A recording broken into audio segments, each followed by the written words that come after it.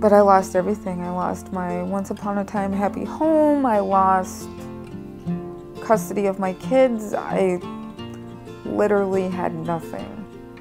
And I just went off the deep end.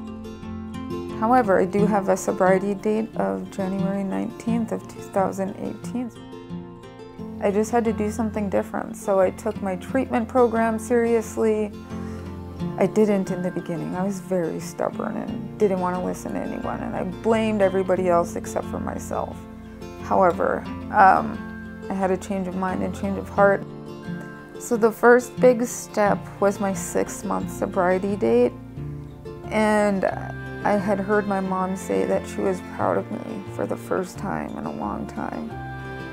And I think that just fueled my fire, because after that moment, I got my bachelor's degree, and to have, you know, my parents there and my stepdad and my younger brothers, the feeling was indescribable. And getting custody of the girls back was just, oh my gosh, really? Like, I didn't think it would ever happen, and then it did, and I have a beautiful life, and I'm so grateful for that. And the thing is I've gotten this far, but this isn't where I settle, if that makes sense. This isn't the end. There's so many more milestones to reach, and life is a beautiful ride.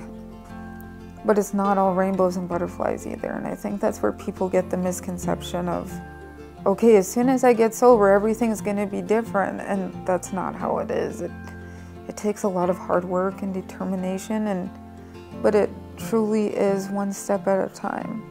Even if you have bad days, there are going to be good days. I can promise you that.